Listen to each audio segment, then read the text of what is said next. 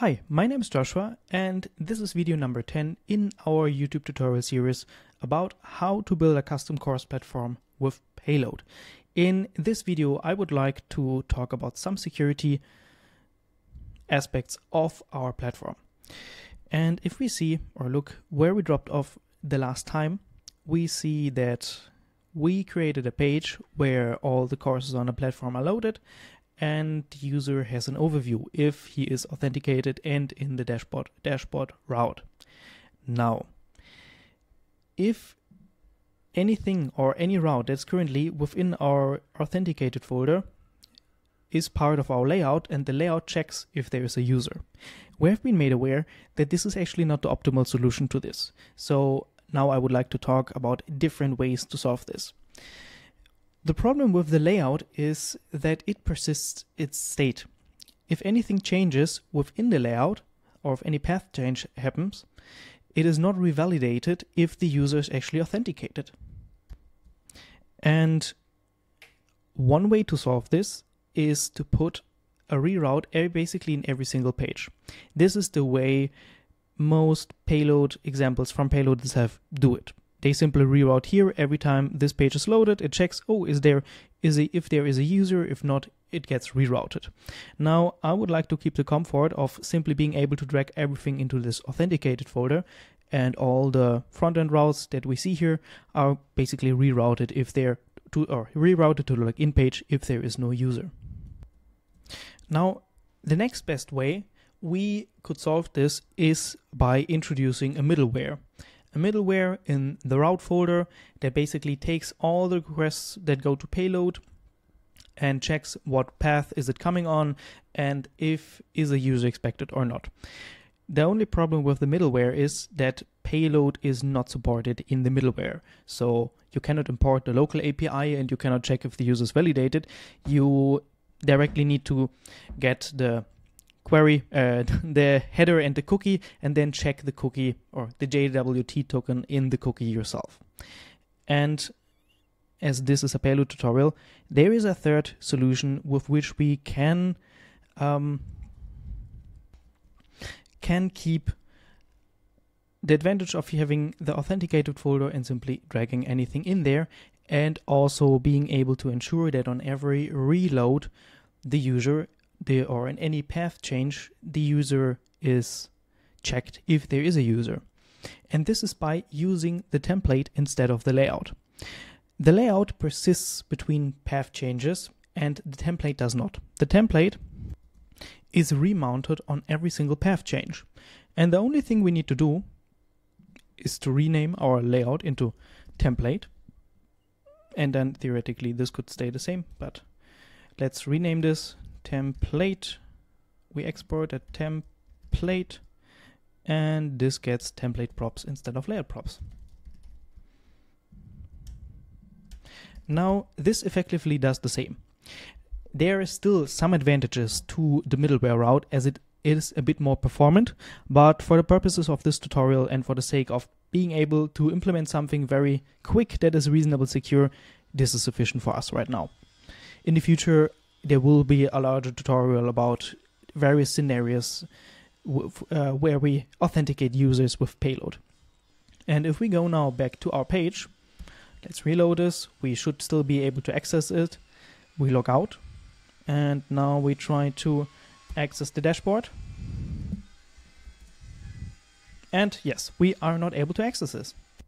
Okay, as we talked about this, let's come to the main part of this video.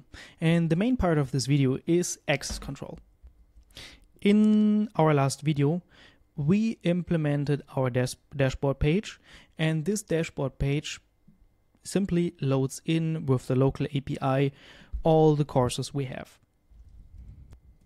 Which is fine for now, but we should keep in mind that this is basically unrestricted access to our API. And what we want to do is to also pass our user to Payload to check if this specific user is supposed to be able to see what he's seeing.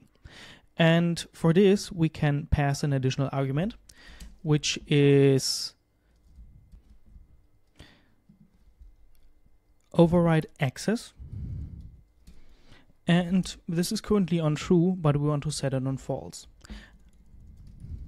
Now with this set on false, the local API also expects a user object, so we're gonna pass a user.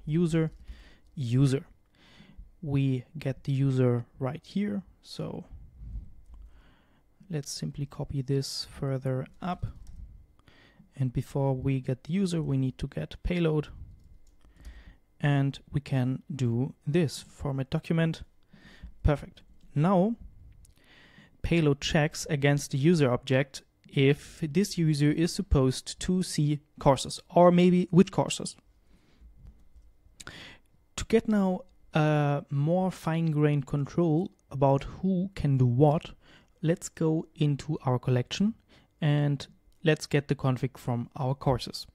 Payload offers us the possibility to include an access object, access, with which we can pass on functions that allow us to find, or like as detailed or as fine-grained as we want to control who can do what.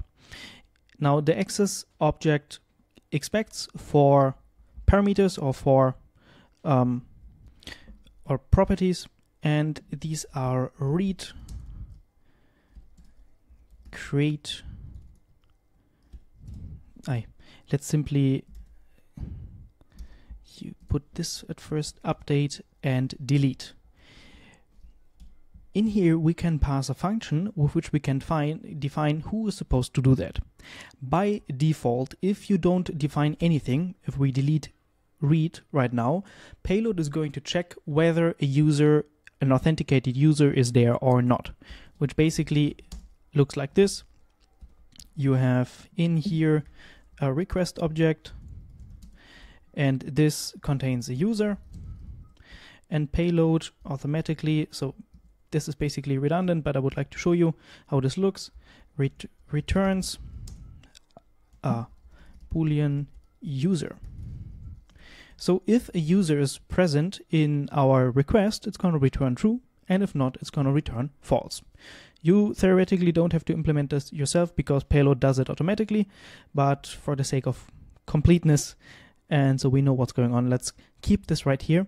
For create, update, and delete, we actually don't want our users, even if they're authenticated, to be able to create, update, or delete courses. So in create, basically we want here 3 times the same function. We want to check whether a user is a customer or is a user, because the users are the ones who can log into the payload backend, and the customers are the ones who are able to log into our frontend. And we can easily discern who is who by, again, getting the user object. And in here, we're going to return user dot collection. So payload tells us what collection this user is using. And if this is a user's collection, then this will return true. And if it is anything but a user, it will return false. The same function we can copy and paste for the other operations. And now we are checking whether a user is basically an admin or simply a customer. And if we now save everything first and log back in,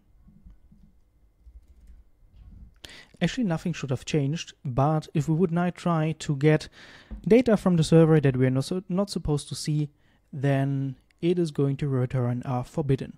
Now, the access for the participations we are going to implement when we're actually implementing the participation of a user in a course.